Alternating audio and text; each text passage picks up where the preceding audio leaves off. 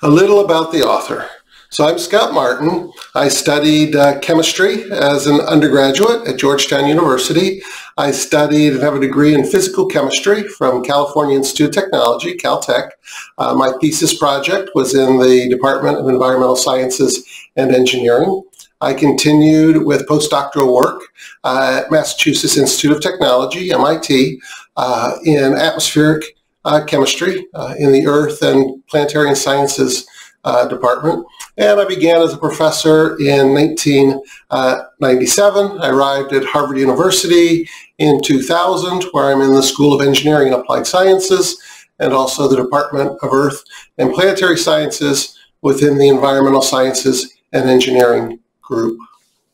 Over the years, I've taught courses in Introduction to Environmental Sciences Engineering, thermodynamics, water chemistry, the human body, chemical kinetics, aerosol science and technology, and other types of related courses.